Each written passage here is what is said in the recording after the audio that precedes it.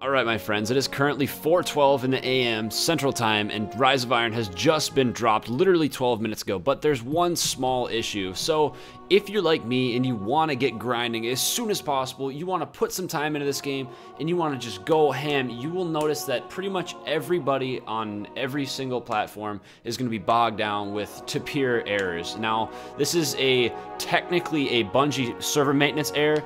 However, it should be resolved shortly. If I know Bungie, I know that they will do anything to get these players on the game and get them playing this DLC they've been waiting so long for. So guys, like I said, this is just a really quick update to kind of tell you guys what's going on. Again, it's so much stress on the servers that Bungie cannot handle it. It'll be a little bit before we'll be able to play. I'm thinking within a half an hour or so, everybody will be able to be on. We'll all be enjoying Destiny, and that's going to do it. So guys, thank you for watching the video. Stay excited for this grind, guys. It is not nearly even started yet, and we will see you in the next one.